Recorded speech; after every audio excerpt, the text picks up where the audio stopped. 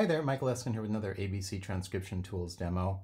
I'm going to be showing you a new PDF Tunebook feature that was inspired by a comment by Hans-Jürgen Jensen.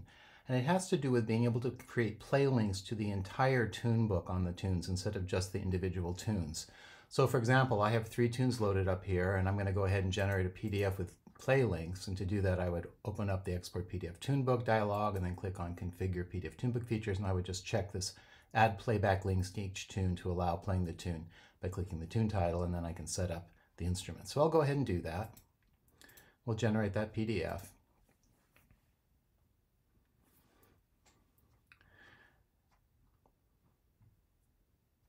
And we'll go ahead and open that up. And we have the 3 tunes. And if we click the title, it brings up the player with that one tune. All right, we can play it.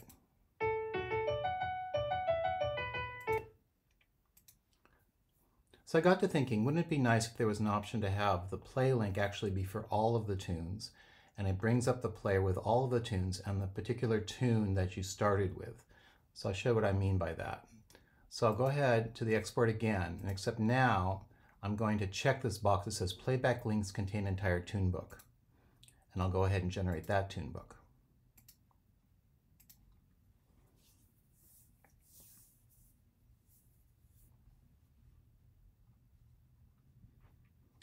Now the PDF file will look the same. 3 tunes, we'll go ahead and click on the table of contents to go to a tune. And now I'm going to click on the Longford collector. Now you can see that it comes up in the player, but the next and previous arrows are there, and that's because the entire tune book is the play link for that tune. So now we can go to any of the tunes in the tune book, and we can play them.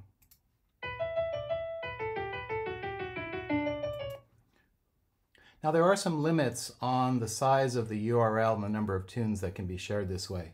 The total number of tunes seems to be around 20 or 30, but there are some other limitations that have to do with Adobe Acrobat, and I want to give you an example.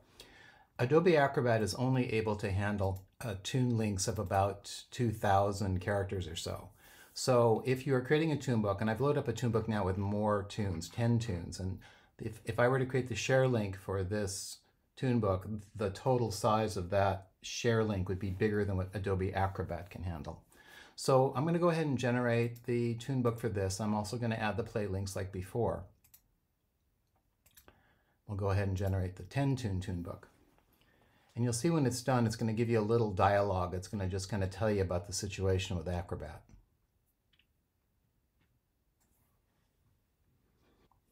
So it's going to give you some information here that the size of the link that it had to create for the entire tune book was bigger than the maximum allowed for Adobe Acrobat. And what that means is that if someone opens up this PDF tune book in Adobe Acrobat, the link simply won't work.